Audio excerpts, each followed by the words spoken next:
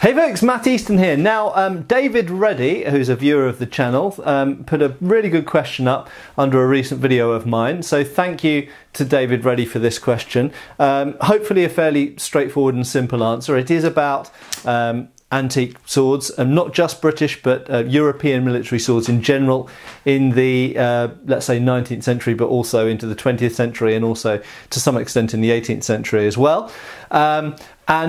He specifically asked, he said, can you explain what the regulations were around sort of regulation models of sword? Because on this channel he sees a lot of things which are non-regulation. Well, firstly I'll say thanks for asking the question. Anybody else out there who's got questions which you think I might be able to answer, of course feel free to post them underneath my latest video. I do check all the comments, so I will usually see, I don't see all the comments, but I see most of the comments.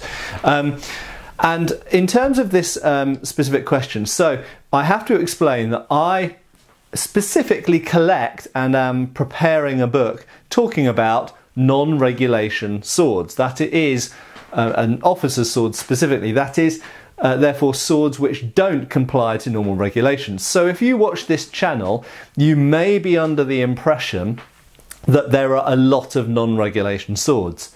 There aren't. Okay, so regulation means exactly what it sounds like. It means that if you were an officer in a European military in the 19th century, or indeed into the 20th century, and indeed into the later 18th century, you would, by regulation, depending upon your branch of service, and I'll explain that in a second, be expected to wear a specific type of sword. Now, before I go into that, I have to also explain that there is a fundamental difference between officers' swords and issued or troopers' swords. Okay, so let's take the cavalry for example. So within the cavalry, you have essentially three types of men serving in the cavalry at any one time. You have private soldiers. Now, privates in the cavalry were known as troopers rather than privates. Privates are infantry. If you're in the artillery, then you're known as a gunner. So in the infantry, privates; in the artillery, gunners; in the navy, sailors; and in the cavalry, troopers. And they didn't buy their own swords. There may be some rare exceptions to that, but generally speaking, they didn't buy their own swords. They weren't allowed to use their own swords. They were issued or given a sword. Now, they wouldn't get to keep that sword all the time. They wouldn't get to keep it for their whole career. That sword belonged to the regiment. Okay, so the regiment was issued swords by the government, and this is true of any European military that I've ever looked at. They were issued weapons by the government. The regiment were issued weapons, and those weapons were of the model of the time. So say for example you were in the British cavalry just about to go off to the Crimean War in 1854, the chances are that if you're a trooper, cavalry trooper, you are Trooper Hughes or whatever, Trooper Jones, your weapon that you have, the sword that you have, is issued to you from the regimental armoury, and that is probably an 1853 pattern cavalry trooper's sword. It could potentially be the previous model, the 1821 pattern cavalry trooper's sword, because the regiments didn't all get issued the new weapons at the same time. So 1854 is one of those examples where in 1854 some regiments had the new 1853 pattern, some regiments didn't. But going back to the three basic types of soldier, you've got private soldiers, essentially, who are your enlisted, your recruits, your men, who make up the majority of, 90–95% of any fighting force. Then you have the non-commissioned officers, and those are people who have been privates or troopers or sailors and have risen up to become things like corporals, sergeants, sergeant majors. Okay, so those are essentially people who've been enlisted into the military and have, through length of service, sometimes through qualifications as well, or just general aptitude. Some were risen up quite young just because they were good. They have become a non-commissioned officer.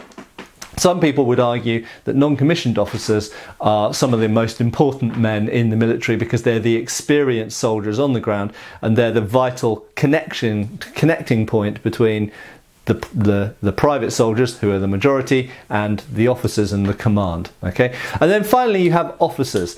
Now, in the 19th century, in many militaries, not all, but in many militaries in Europe and America, officers essentially purchased their commissions. Now, that wasn't always the case. In France, for example, they famously had a system whereby you could literally join the ranks as a private. You could advance through being a corporal and a sergeant, and you could actually become an officer. This did occasionally happen in Britain.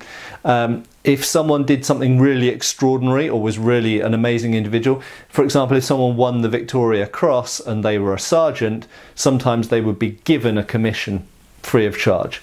But for most of the 19th century, in most European countries and North America, it was normal for an officer to be a person with a fair amount of money who would purchase their way into the military with the rank of usually sub-lieutenant or lieutenant. Okay,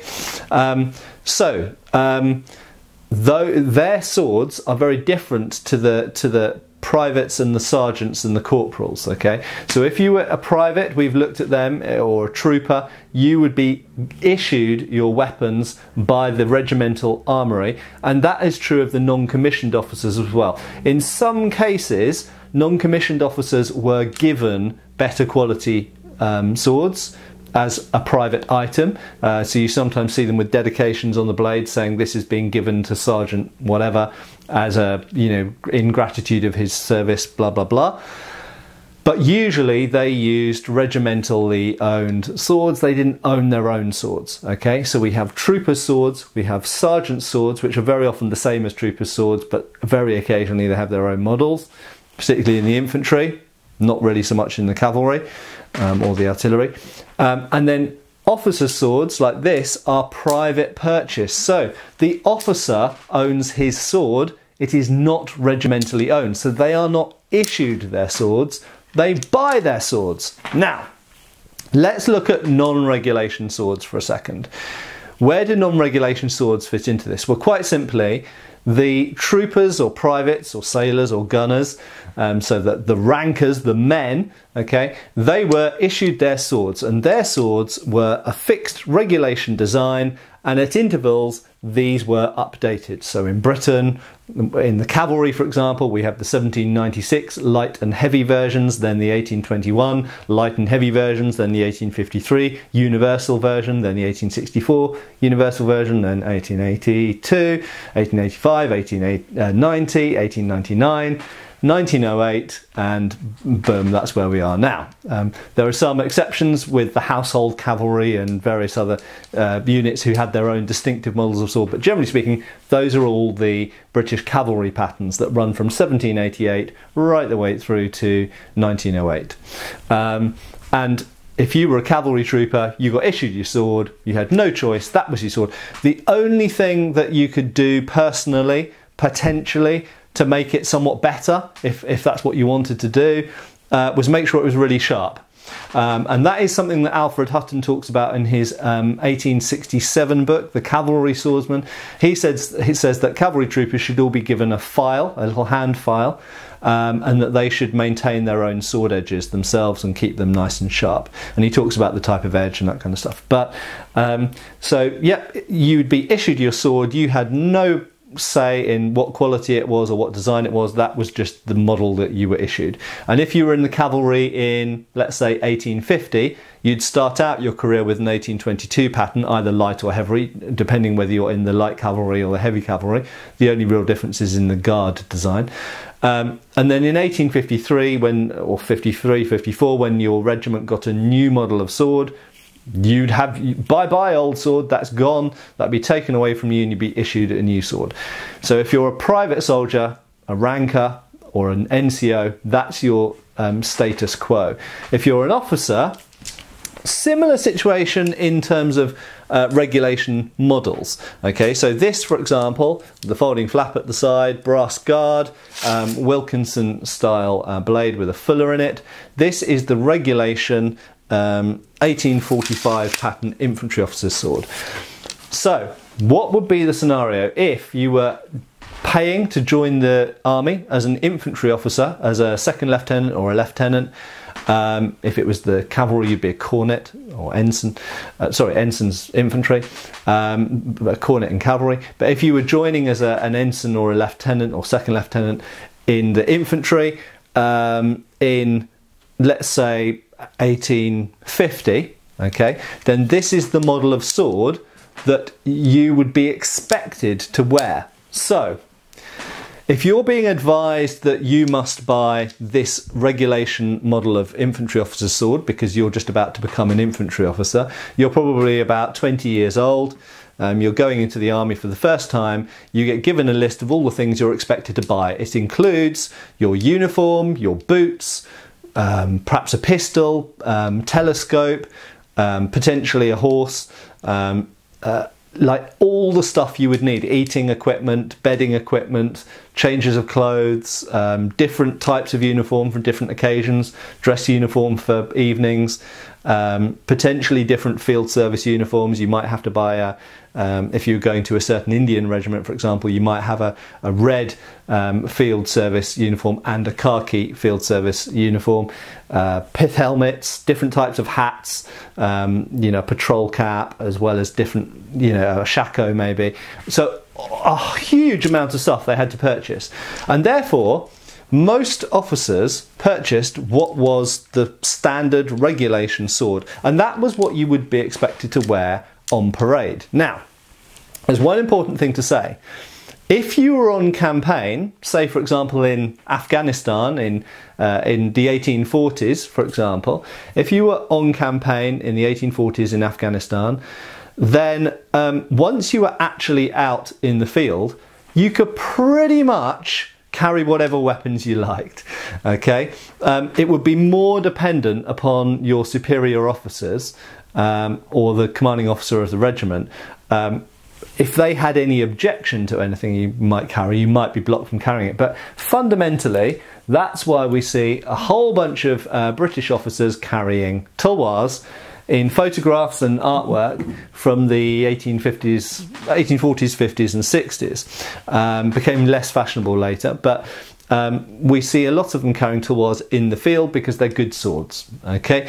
Potentially perhaps there's some degree of blending in with or showing camaraderie with, if you've got Indian soldiers and you're a British officer straight out from England, then you might be kind of like, hey chaps, I'm one of you, I'll carry one of your style of swords because they're really cool and stuff like that. So there might be a degree of diplomacy involved as well, and politics, but they are good swords, so why not carry one?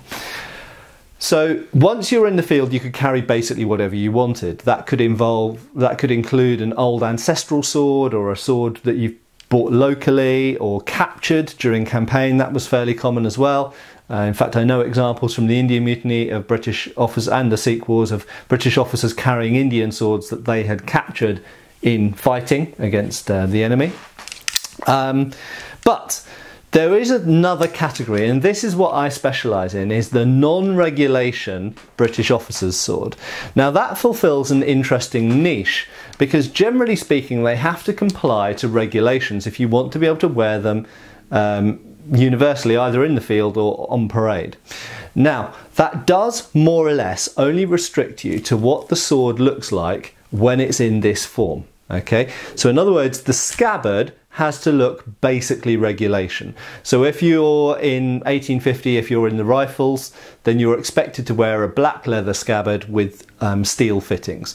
You couldn't wear a bright brass scabbard or an Indian scabbard with, fancy decoration all over it. It just wouldn't be, you wouldn't be allowed to, okay? But if your scabbard looks basically right, then you're allowed to wear it. Additionally, if your hilt looks basically right, then you're allowed to wear it, you're allowed to use it. Now within that, as you will see, that leaves lots of leeway for changing other factors. For example, you could change the blade, and that was one of the most common changes for British officers to change on their swords, was to have what looked like a regulation sword, but actually the blade was not regulation, it was of a special type. I've got an example here for you guys to see. Relatively recent acquisition, I think I got it about a month ago, and it is as you will see, very similar to this regulation hilt, Okay, brass infantry officers, 1840. Well, actually, the hilt is an 1821 pattern, as seen on the 1845 pattern sword there. So regulation, completely normal infantry officer's hilt, but the blade, as you can see, is a broadsword blade from, in this case, a Spanish Toledo-made broadsword blade from a Bilbao hilted heavy cavalry sword, and it's actually dated to Carlos III, 17. I'll just show you on that side. There you go, 1785.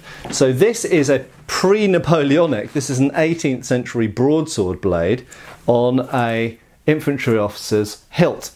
Now, what's interesting is, so that's a great example of a non-regulation blade on a regulation hilt, and that would be accepted. And so long as it was worn in the correct type of scabbard, that's now parade fine. Okay, that's job done. So that's acceptable.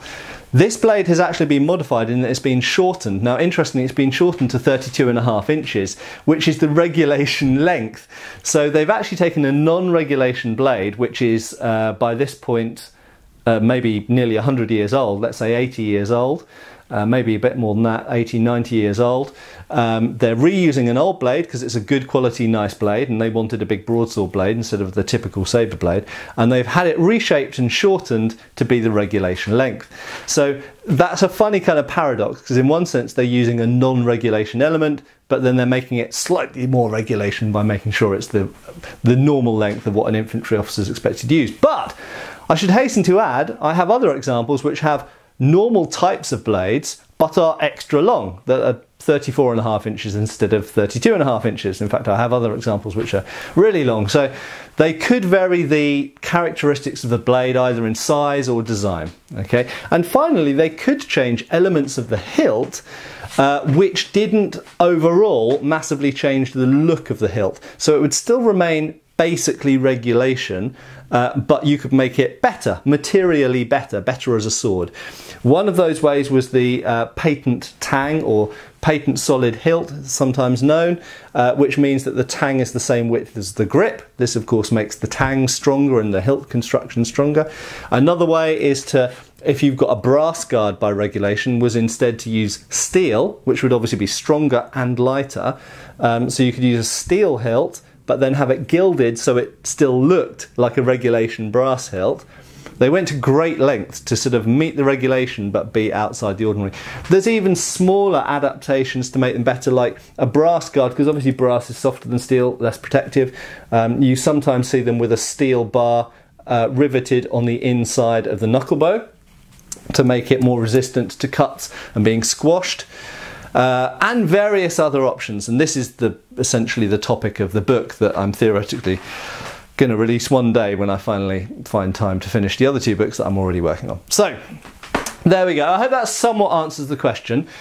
Important to remember that there's a big difference between privately purchased swords and issued swords, and generally it comes with whether you're an officer or a soldier, a ranker or an NCO. So they were the typical men were issued, and the NCOs were issued their swords and basically had no control at all over what swords they used.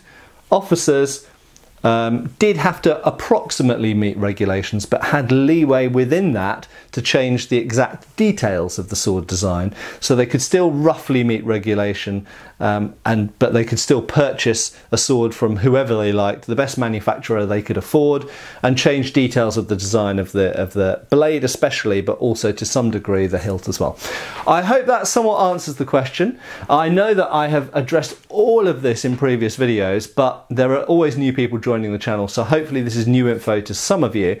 Maybe I presented it in a different way and added a bit more info as well, and certainly this is a new thing to see on the channel. I don't think I've showed this in a previous video, and it's a really nice example of how sometimes a good blade was reused almost 100 years later, in this case, and taken on campaign. I would imagine it's certainly been well sharpened, this blade, and it is a good, nice broadsword blade from Toledo.